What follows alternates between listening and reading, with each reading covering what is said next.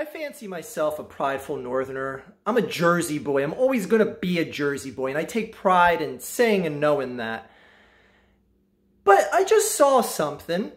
The Dixie Chicks, a group that I don't particularly care too much about. I can't say I've ever deliberately listened to their music, and plenty of fans of theirs out there, and that's fine. But the Dixie Chicks have just changed their name. They are just now known as the Chicks. I don't know, and I don't care what the reason is behind changing this name, because I just saw this, I'm just like, where does this stop? Because you just had the group Lady Antebellum change their name because antebellum is a type of architecture in the South that, I don't know, somehow equates to slavery times. I don't know. Whatever that is, I don't care either.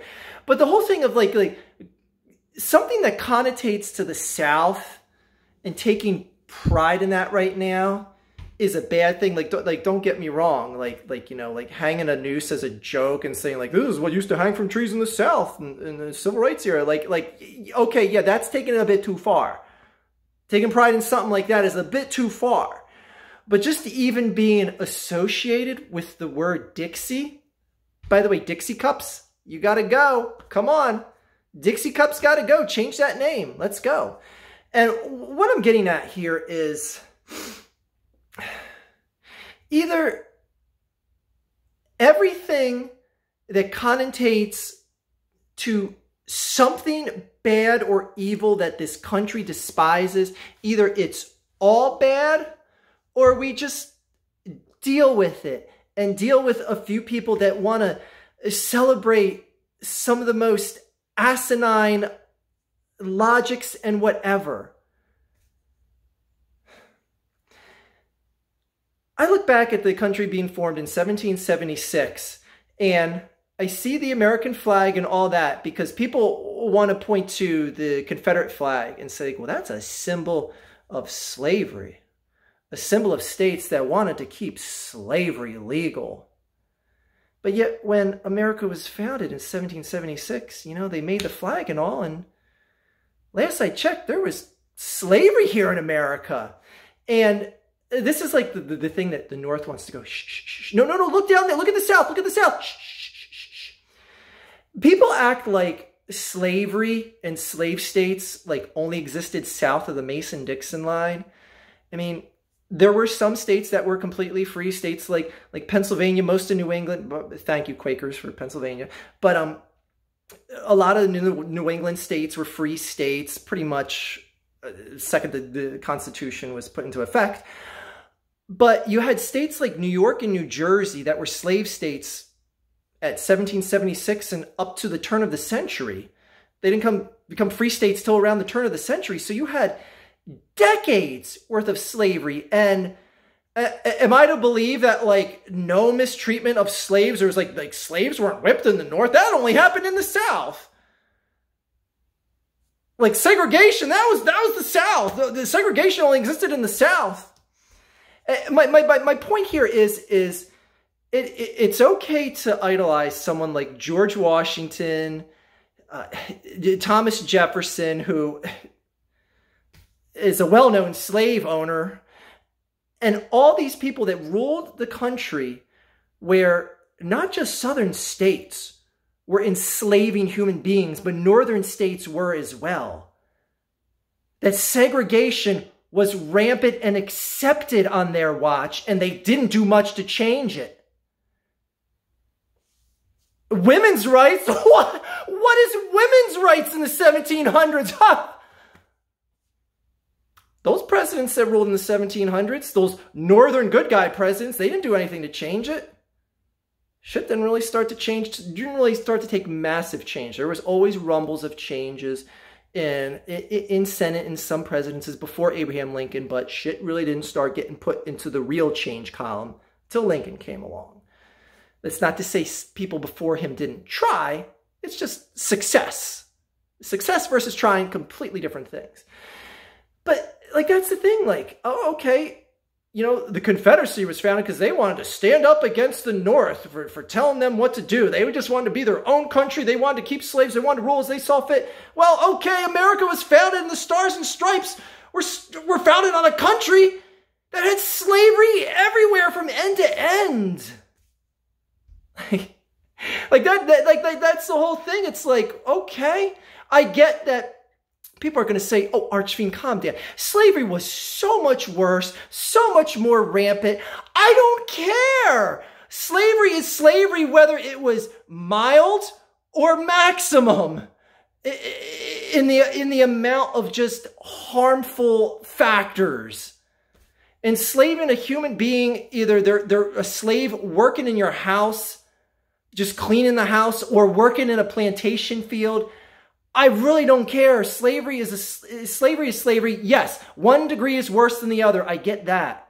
But just owning a human being, period, as your own, that they got kidnapped from their homeland from, is bad in any way, shape, or form.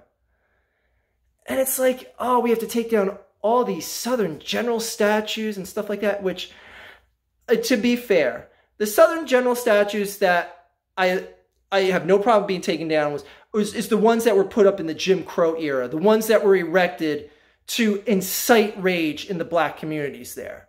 Like, there was some that were actually put up to say, like, yo, this was a symbol of the Southern past where we had you guys in check. You better recognize. Like, I understand, like, situations like that when a statue is put up to intimidate society, but it's like, you can't take pride now in being from Dixie?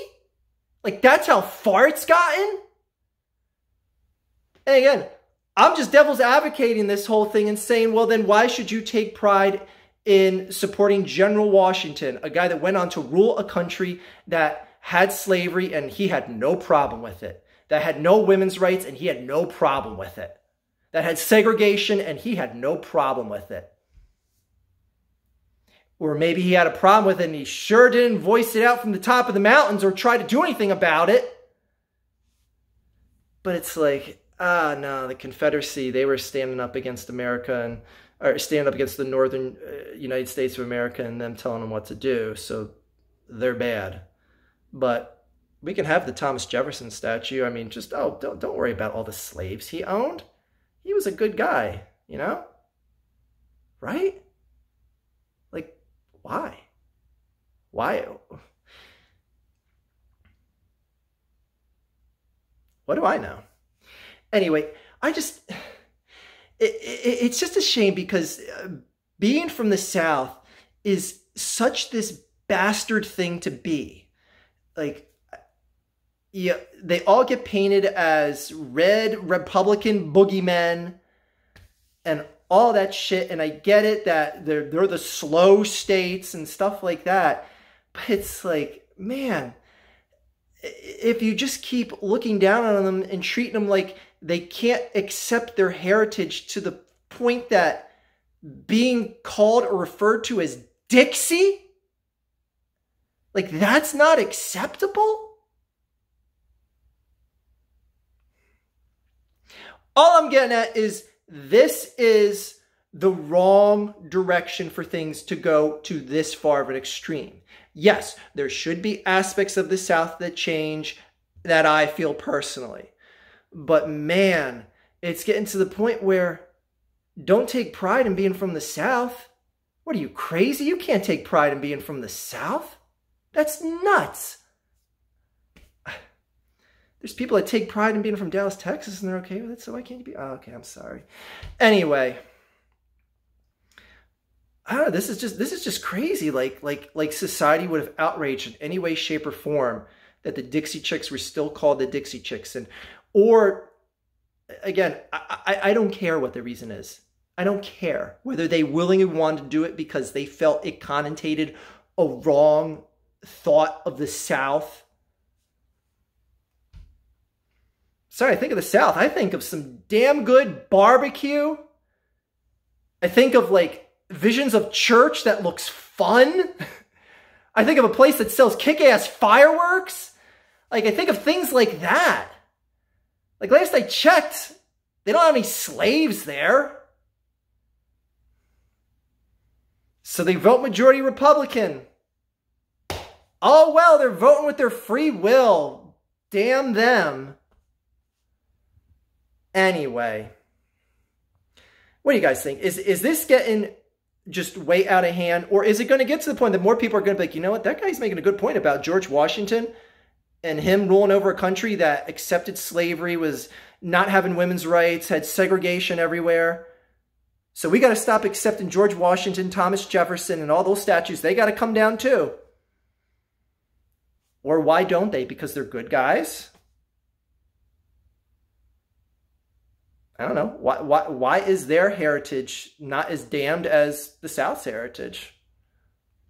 Again, I know people can argue that, well, things got just so bad. But again, slavery is slavery, period. I can get that things got way out of hand, the number of mistreatment of slaves in the South, et cetera, deaths, whatever statistic you want to throw out there. I get it. You could say that things just got way worse. They deserve more scrutiny. But bottom line is slavery was from north to south, and it wasn't just the south of the Mason-Dixon line thing. Anyway, just my 2 cents on it. That is all.